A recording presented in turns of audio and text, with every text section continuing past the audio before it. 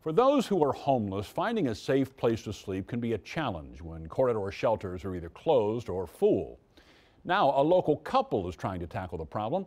CBS 2 News reporter Tasha Wood shares what inspired them and why they're asking for your help.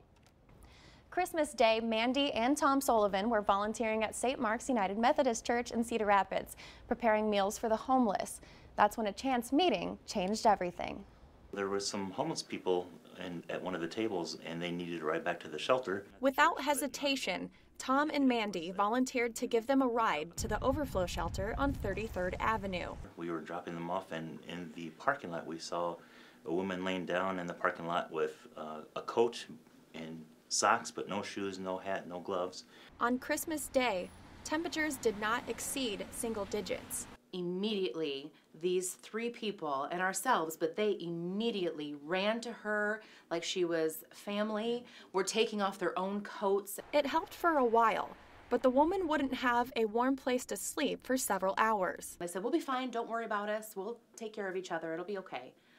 And we just couldn't believe that. That was not okay. So they took the group to a nearby business until the overnight shelter could open. We went into our warm house and just tried to brainstorm what could we do, just as regular, everyday people. Local shelter managers say holidays and Sundays are especially difficult. When it gets 12 below, everyone realizes it could take just a matter of an hour for someone to really become frostbite or potentially pass away. So Tom and Mandy decided to raise money to staff the overnight shelter all day, every Sunday. Because of the community stepping up, they were able to find the staff willing to work the Sundays. We discovered that, 120 people, if they all donated $20 each, then we made the money.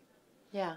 If everyone does just a little bit, a lot can be done. I just want people to know if they want to get involved, there's more room at the table. The shelter is in need of supplies, money, food, and volunteers. So if you'd like to donate, we have a link to the GoFundMe page on our website, as well as a link to sign up for volunteer work. Covering the corridor, Tasha Wood, CBS 2.